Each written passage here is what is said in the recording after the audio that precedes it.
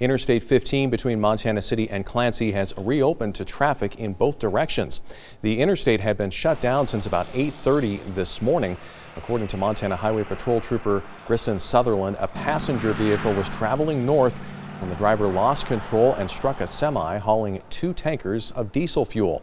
The crash caused the semi to cross the median and its secondary trailer to roll onto its side and block both lanes of traffic, which were reopened around 4:30 this afternoon. The passenger car came to rest in the median and caught fire. Trooper Sutherland says the trailer began to leak diesel fuel and the interstate was closed due to the blockage and the proximity of the fuel to the fire.